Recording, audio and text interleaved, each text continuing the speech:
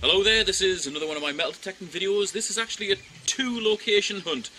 First hunt, I am hunting solo on a building site. Prior to it being torn to bits, I got a good friend who's doing the work and he gave me a call, said you might want to check this location out. So I went down and checked it out. You'll see how I get on. Second location is with Tommyturbo, and this is part 2 of our competition. So we went to the mansion site that I've got and we bashed that. Unfortunately, it was very difficult going. High grass, absolutely pelting down with rain and cold, and I swear you can see my breath at some point in this video. And this is the middle of the English summer.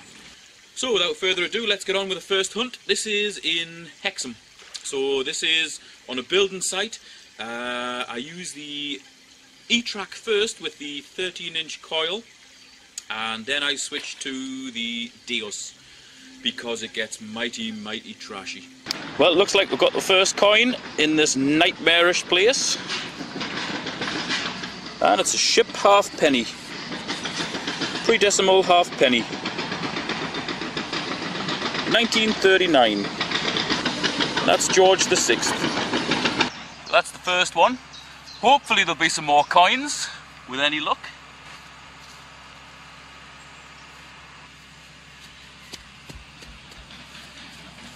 Now I've just been told that this property behind me, which you probably can't see, oh, you can just see it, just up there.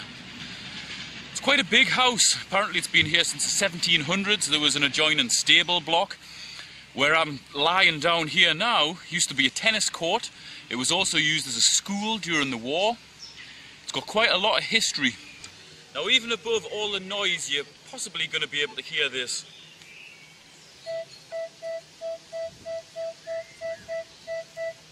It's reading a solid 1242 both ways, and according to the E-track, it's about 6 inches deep, so I'm very hopeful about this one.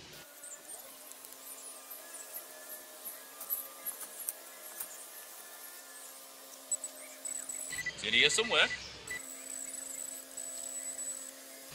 And it looks like a coin, so I'm going to bring the camera a little bit closer.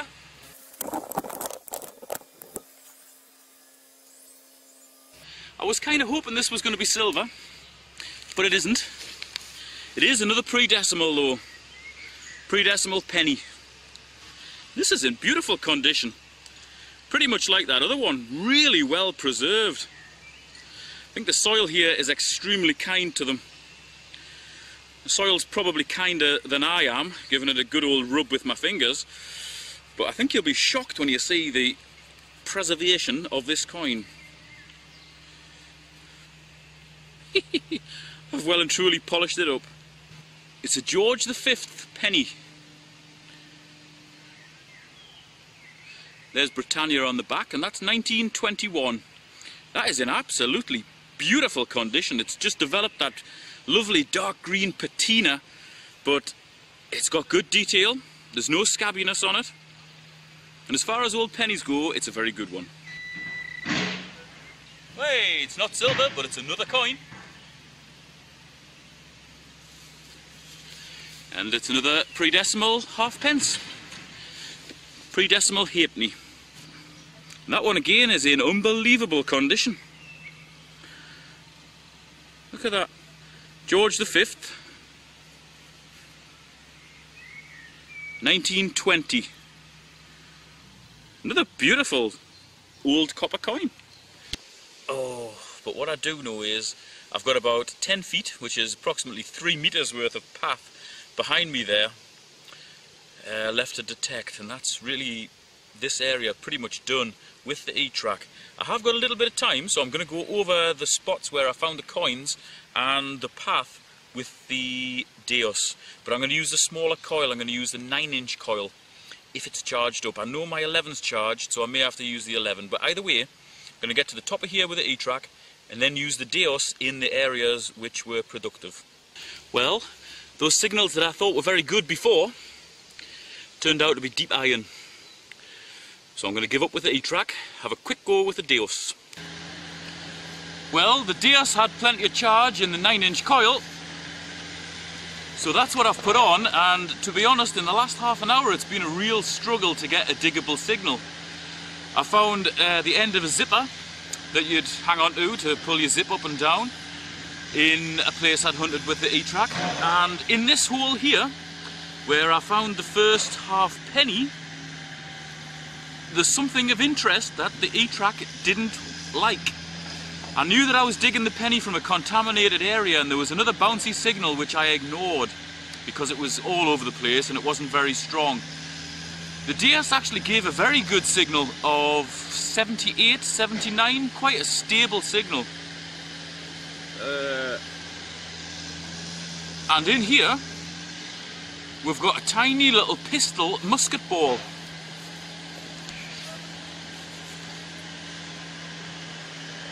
There you go.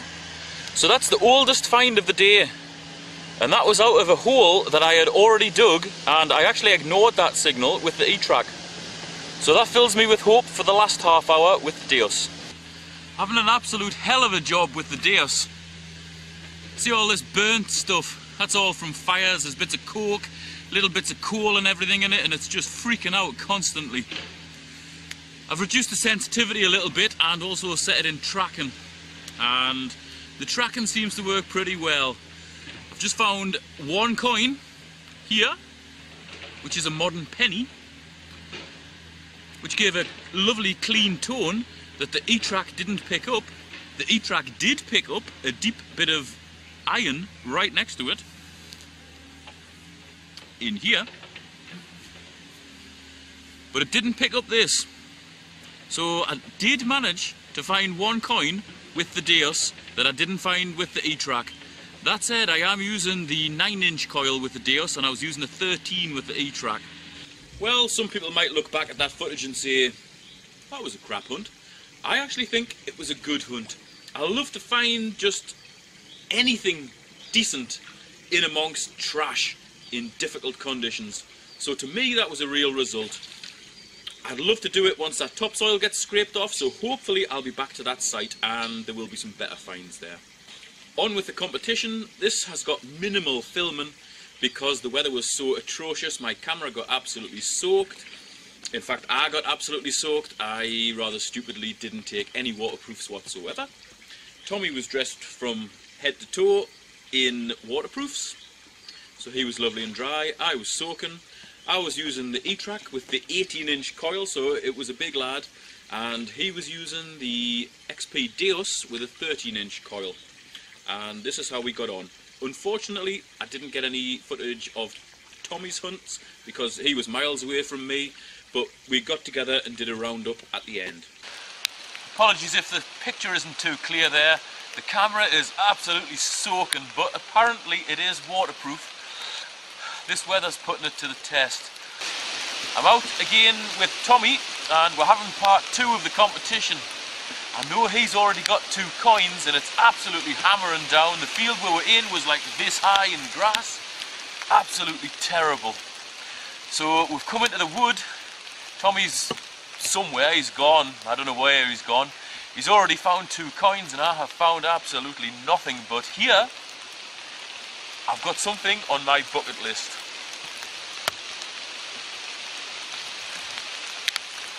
And I am absolutely over the moon with this. Tommy can keep his coins. But what we have here, unless he's found something truly awesome, is going to blow his finds out of the water. Little cannonball. Really heavy as well, I think it's lead. What an awesome find that is. Absolutely awesome.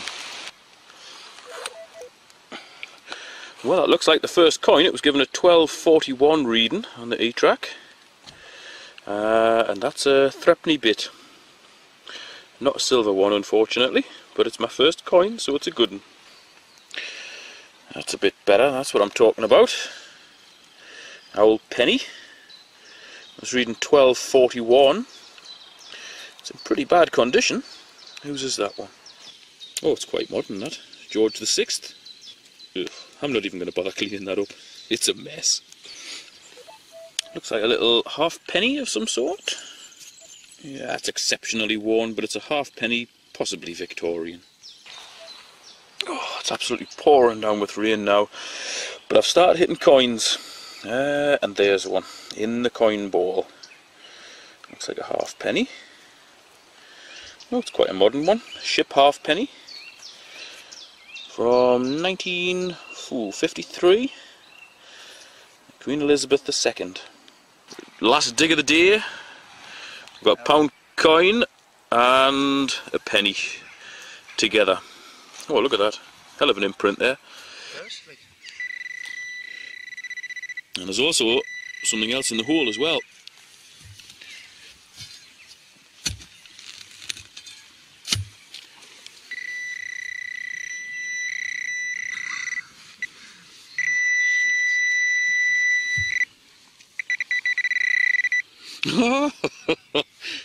Oh, what, your spade's knackered. If this comes down to numbers, I think Tommy's knackered, because there's another pound coin on top of a 10 pence.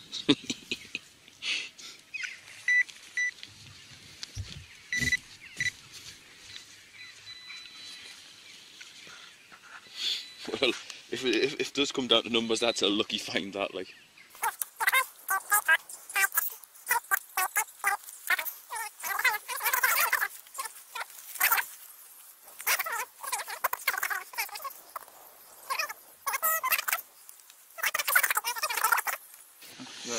Well, you've definitely got more artefacts than me. I didn't even find a buckle or a button or anything. Well, I got more coins, but you got more artefacts. What's the best coins, though? What's that?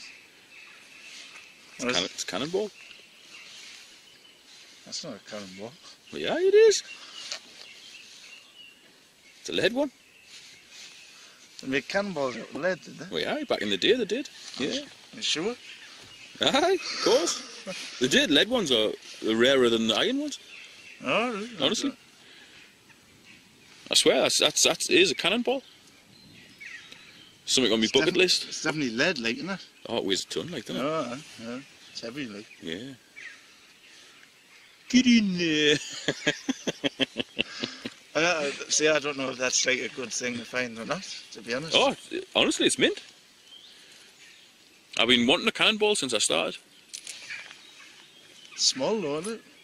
Well, it is, aye, but you know, you could carry, well, before they started making them out of iron, you could carry like 50 of them, you know, if you were built like Hercules. Well, it looks like I won that one as well. So that's 2-0 to Pondguru. Now, we have already decided where we're going to go on the next instalment of our competition, and hopefully we'll be able to get some joint footage there and a little bit more scenery shots, because this one was severely lacking. Hopefully we can get some better footage, because today was awful for filming. It was really terrible. Before I go, I just want to give a little bit more information about those 2 artefacts that I found, because coins are coins, people drop them or they lose them. They're not really massively interesting things. Artefacts, on the other hand, are. Just before I go, I'll give you a little bit more information on those 2 artefacts that I found, because they are quite interesting. Now, on the face of it, that just looks like a rusty lump of iron, and I've actually found 2 of these to date, and I presume they were like a plough point or just something agricultural. But what this is it's a heat source for a really, really old iron, and you would have 2 or 3 of these in the open fire. When you wanted to use your iron, you take this out, you'd sit it inside the recess of your cast iron. That would warm up the big plate, and then you could use it for ironing. When it started to lose its effect, when it started to cool down, you'd simply flick that one out, back into the open coals, pick your other one out, put it inside your iron, and you're good to go again. Really good find, that. I like that. It is just a lump of iron, but it's got a story behind it, and I really love finding things with a story behind them. And talking of stories behind them, this could possibly have an awesome story behind it. This is a lead cannonball. It's It's not particularly round, but it's round enough to fly in a more or less straight line at high speed. And imagine something like that hitting you. It would go straight through you, straight through the next fella, and probably straight through 2 or 3 fellas behind them. What a projectile that is. And the reason why this one might be super special, and bear in mind it is the 200th anniversary of the Battle of Waterloo, this site where I found this cannonball used to be regularly visited by the Duke of Wellington. You'll know him as the mastermind in the Battle of Waterloo. He used to visit that place regularly. He loved his cannons, loved his guns. He may have touched this and fired this, I don't know. But what a great thing to tell somebody. Possibly touched and fired by the Duke of Wellington personally. Chances are it wasn't, but I like to think it was. I'm not going to tell you how much this weighs because I'm going to use this in a future competition or giveaway, and you're going to guess how heavy this is. It is made of lead and it is damn heavy for its size. I'm not going to give this away though because this is mine. This is a lovely find. Another one crossed off my bucket list. I love finding artifacts like this that might have had a story behind them. Really love them. You're going to have to guess the weight of this in order to win something else in a future video, so keep your eyes peeled for them. There will be more metal detecting videos coming up. There won't be as many as last year because I'm trying to bring my other hobbies in as well into this channel. There will be a series of bushcraft and survival videos starting in early August of this year. I'm really looking forward to them because there's going to be things in those videos that you've never seen before. I'm really excited about them. This is going to be a great year. Thanks very much for watching, and I'll catch you in the next video.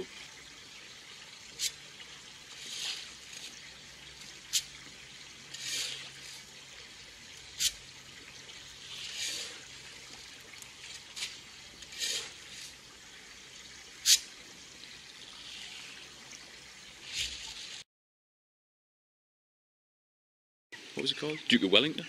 Oh, right. Could even be a Duke of Wellington cannonball. Finding them for a bit of fun. It could have been practicing before he went to Waterloo 200 years ago. You never know. Small though, isn't it?